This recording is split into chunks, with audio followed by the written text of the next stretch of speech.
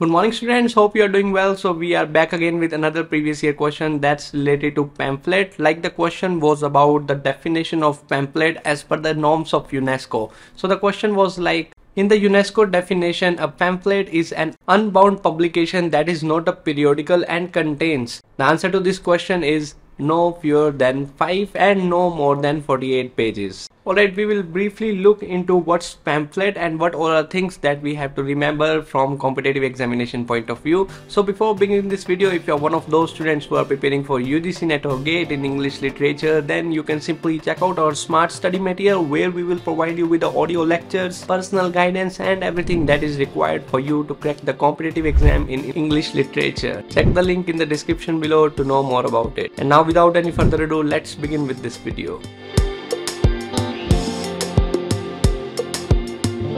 So before the age of newspapers, pamphlets were popular. You can say that pamphlets work the same way as the newspapers. In newspapers we have different opinions, we have different arguments.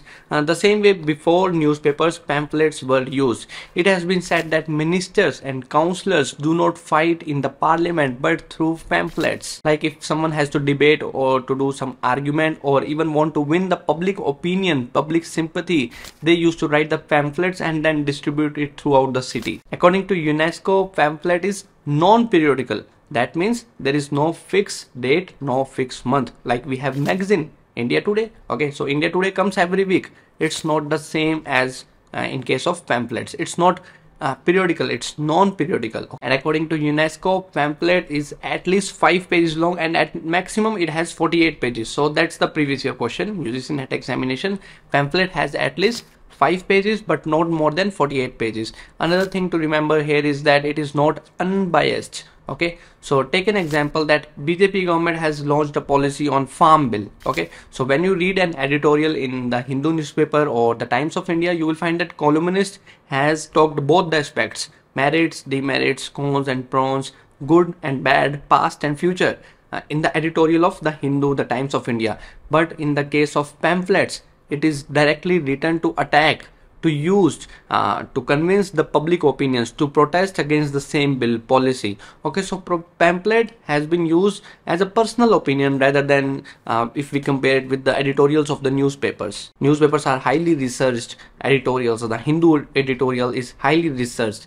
But on the other hand, we have another, you can say pamphlets, it is not the same. Pamphlets have a long history, but it got popular in 16th, 17th and 18th century. In 19th century, it was replaced by newspapers and magazines. Even Henry VIII used to write the pamphlets. As you know that 16th century, a sort of movement began, okay, Protestantism. So Protestantism was the movement who came against the Catholics. The one who protest Catholics is known as Protestantism. Okay, so it was under the leadership of Martin Luther King.